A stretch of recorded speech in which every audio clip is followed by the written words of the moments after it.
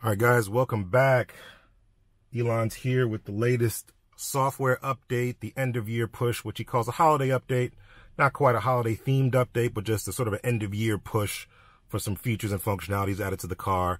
There's a lot to dig into, but I'm going to break this up into two parts. The first part is going to be about the driving visualization, which is the biggest thing we're most interested in. And then we'll do another one with the other features and functionalities. So let's jump into it right now.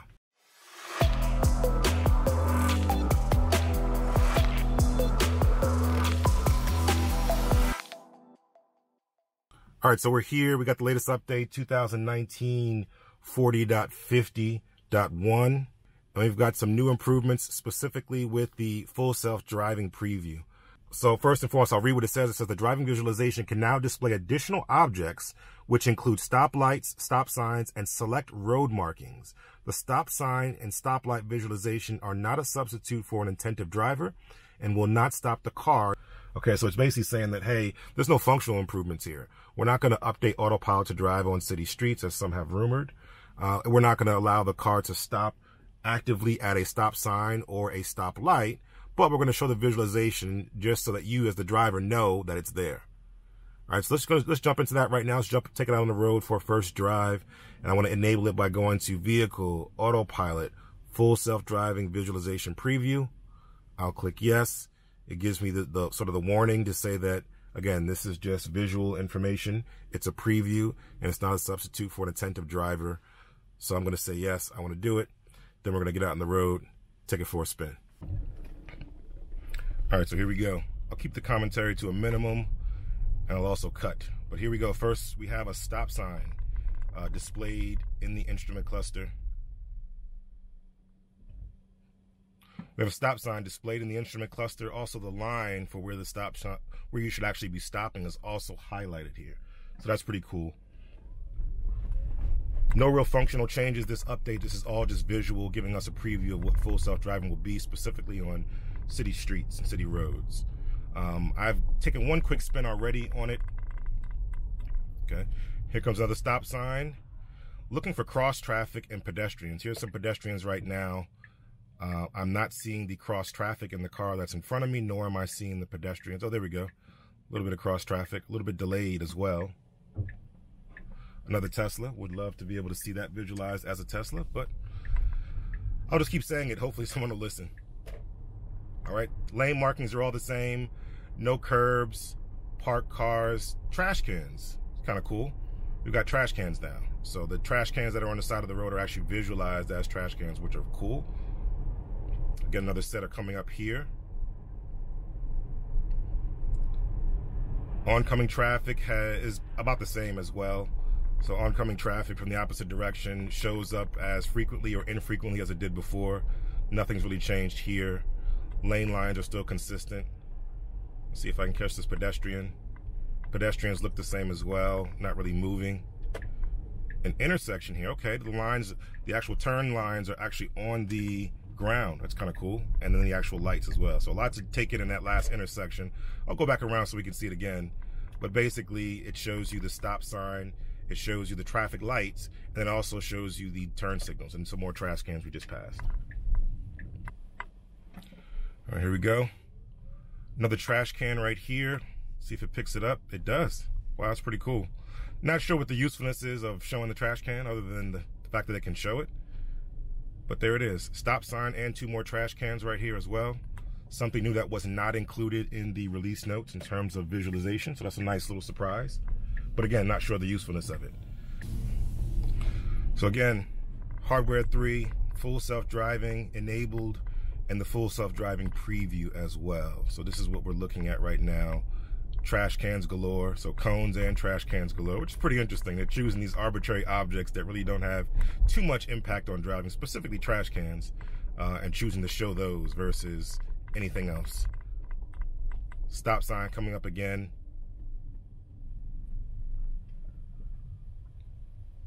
Very nice. I'll go this way. Here's more trash cans. So before it was cones, now it's trash cans. So if it's trash day in your area, your neighborhood, be prepared to see a lot of trash cans.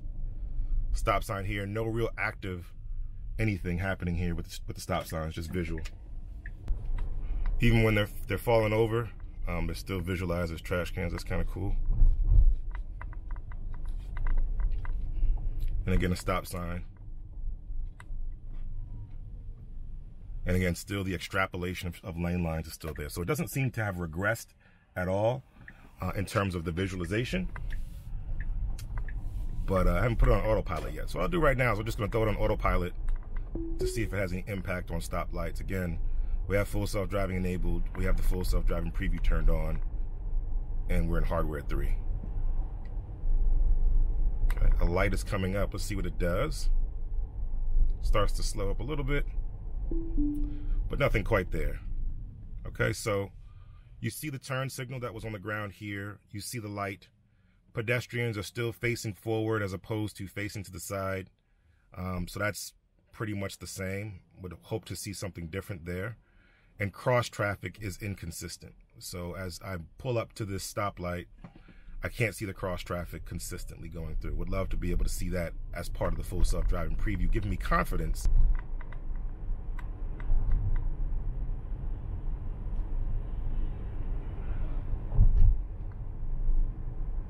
More lights coming up. It shows all 3 lights ahead in green.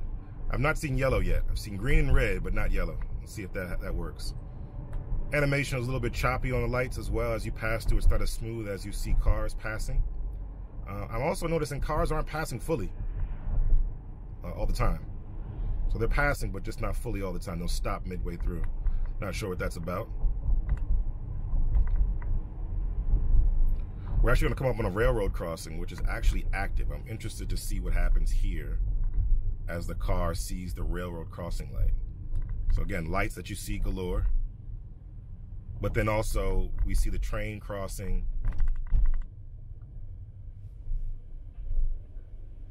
And the lights for the railroad crossing. I wonder if it recognizes this as well. Once we get up a little bit closer, this Amazon truck is kind of blocking us. Once we get up a little closer, we'll be able to see what it visualizes for railroad crossings. We actually see it. There we go. A little bit of a light there representing of that light. Doesn't quite show as, it does show a little bit red, but let's see what happens now that the light is off. Okay, cool. So it shows those light, it recognizes those as traffic-based lights that are going to control the flow of traffic. So that's kind of cool.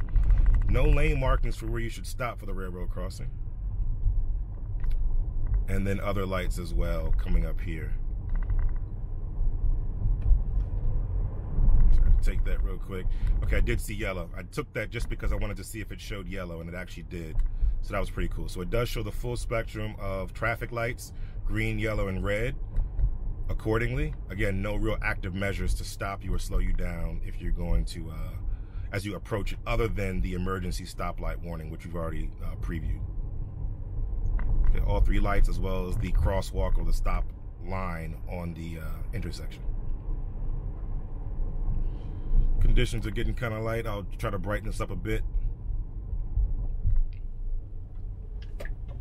Again, I just want to get that yellow light really quickly. That's why I took this yellow light quickly, just to be able to show what that looks like.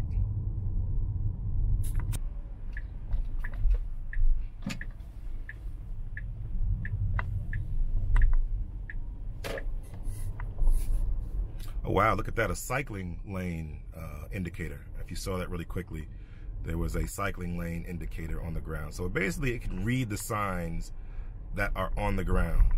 Just passed another one and it showed right there the cycling lane. You saw it on the ground. You probably couldn't because the outside is a little bit blown out because of the lighting conditions. But I'm passing another one and it should show on the ground as well if it recognized it. But it shows the cycling lane and it reads basically everything that's on the ground in terms of signage for traffic.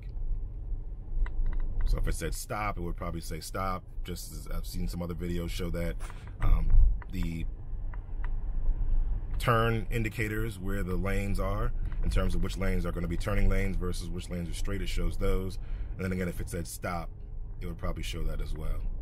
Let's see if we can't find one that says stop so we can show that.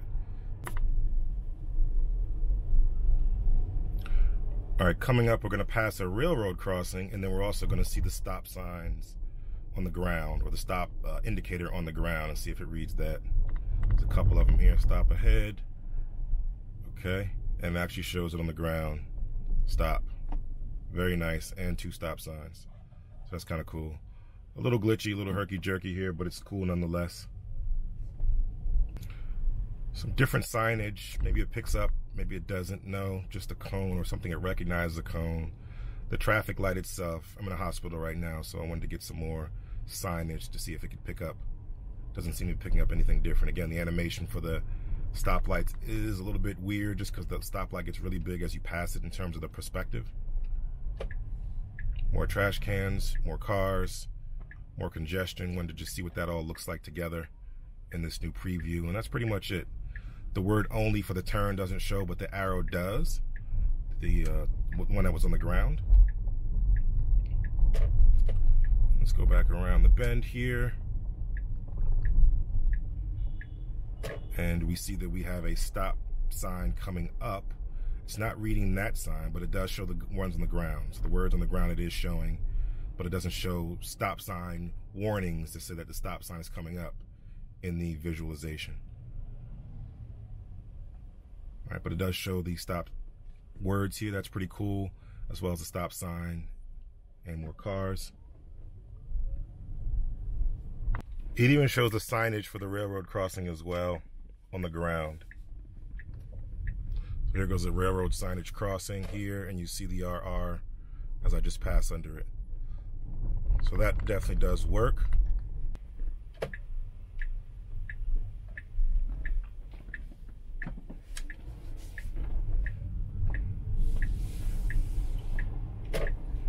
So again, approaching a railroad crossing, it doesn't recognize the sign, but it will recognize what's on the ground here in the railroad crossing signage, as you see there. And it also does turn on the railroad crossing light as red, even though it's not visualized as the actual railroad crossing sign. It just shows a red traffic light to say that, hey, train is coming, stop, don't proceed. So that's giving me confidence that autopilot can see that.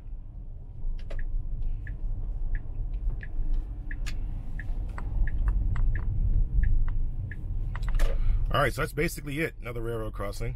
That's basically it. That's what the full self-driving preview has to offer in terms of the new visualization.